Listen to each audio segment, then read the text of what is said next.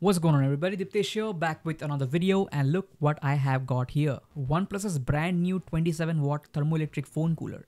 Now, just about a month ago, I bought a 25-watt phone cooler from Amazon for just 2100 rupees.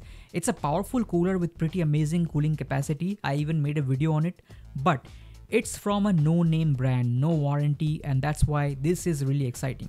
It's the first time I have seen a powerful phone cooler from a big brand with established after-sale support, and that's also quite affordable at just 2400 rupees. So in this video, let's unbox it and compare against the other budget 25-watt phone cooler available in India to see if the OnePlus cooler is the best phone cooler in India or not. Right off the bat, I can say the packaging is way better and more premium feeling. This does not feel like just another Chinese drop shipped item. And wow, this is a 27-watt cooler, and I'm having a hard time believing that because it is so compact and slim. Will this heatsink and fan combo be enough to dissipate 27 watt worth of heat? We will test that to find out. First, here is a quick size comparison with the Zorbes 25-watt phone cooler that I reviewed, and the difference is huge. The OnePlus cooler is much more compact and slim. Let's see what else we got. We got these clips with which you will attach the phone cooler to the phone. And check this out, one of the clips has a 1/4 inch thread so that you can mount the phone cooler setup to a tripod or a stand like this. If you are recording a long video or a live stream or even gaming, this is a super handy feature. Just know that clamping these clips to the cooler is a bit finicky. You will hear a click. You need to put some force and the clips will be attached quite firmly and won't wobble. Another quick size comparison with my Xiaomi 15. And the OnePlus cooler size is perfect for a small phone like this. You have a lot more room for your fingers. Finally, you have a large metal plate which you will use if you want to attach the cooler magnetically to a tablet. Nice. Quick check on the power draw. Once you plug it in, the cooler will light up in solid red, which indicates 27 watt is being supplied. And here, as per this 65 watt PD power bank, it says the cooler is pulling 25.4 watts, which is actually a little more than what the Zorbes cooler pulled. But will it be able to sustain this? So let's just find out. Before using, make sure to remove the plastic film from over the cooling plate. Alright, so here we have started the comparison 3D Mark Wildlife Extreme Stress Test, and on the left we have the OnePlus cooler and on the right we have the Zorbes cooler.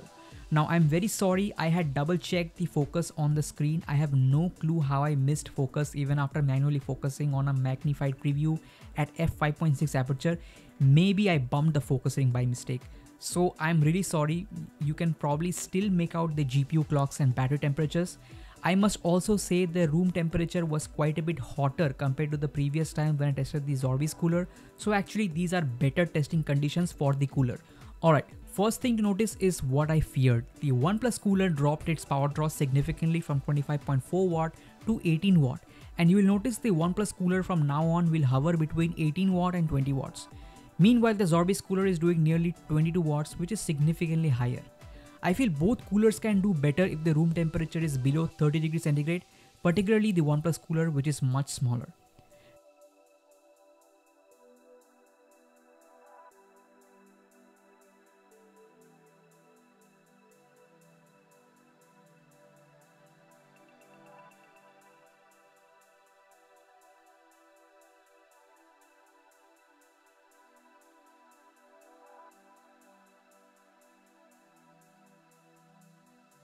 Now, by the end of the first 5 minutes, the OnePlus cooler setup is almost at 41 degrees centigrade versus the Zorbes cooler, which is at just over 39 degrees centigrade, which is nearly a 2 degrees centigrade.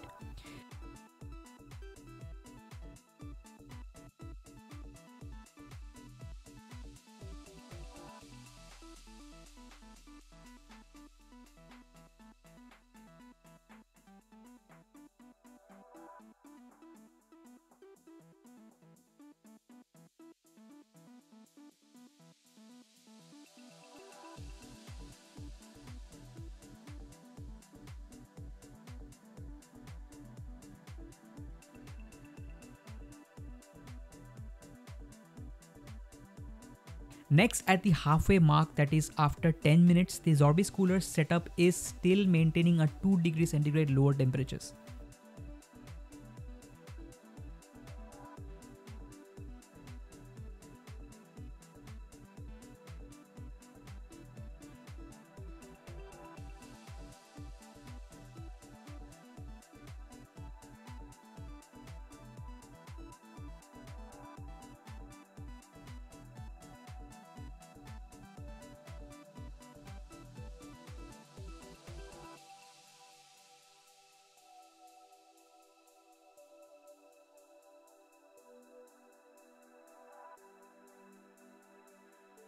At the end of 15 minutes, the Zorbes cooler setup is at 41 degrees centigrade versus 43.3 degrees centigrade on the OnePlus setup, which is a 2.3 degrees centigrade advantage with the Zorbes cooler.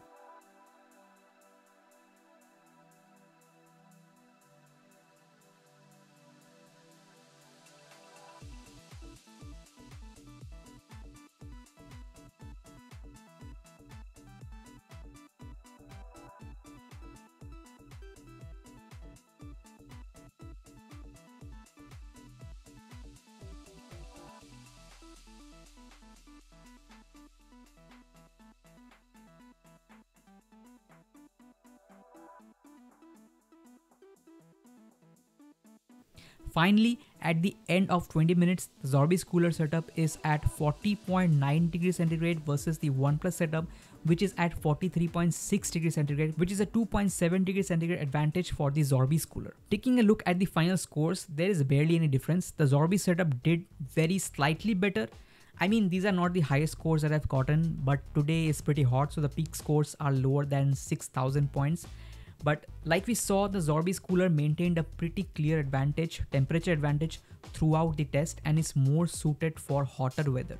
But still, the OnePlus cooler did pretty well with respect to its size. The quarter-inch thread for mounting purposes is also a great feature. And above all, it is a name brand product with after-sales support, which is non-existent with almost any other phone cooler in India. Alright guys, that's it for this video. Buying links for the products are in the description. Make sure to like, share and subscribe. Take care, and I'll catch you in the next one. Peace.